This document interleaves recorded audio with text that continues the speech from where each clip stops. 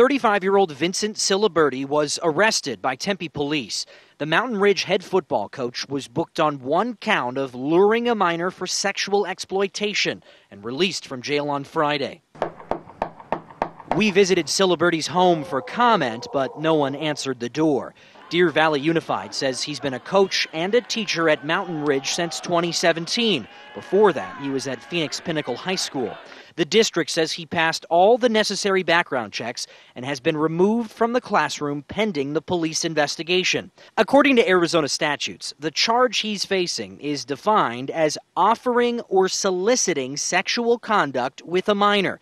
There is no allegation that Ciliberti engaged in any physical contact. Now, a spokeswoman for Deer Valley Unified said the district planned to wait to notify parents about the arrest, but once they learned that we were going to report on this story, they sent out an email blast to all parents today. We've put the text of that statement on azfamily.com. Reporting live in Glendale, I'm Derek Stahl for Arizona's Family.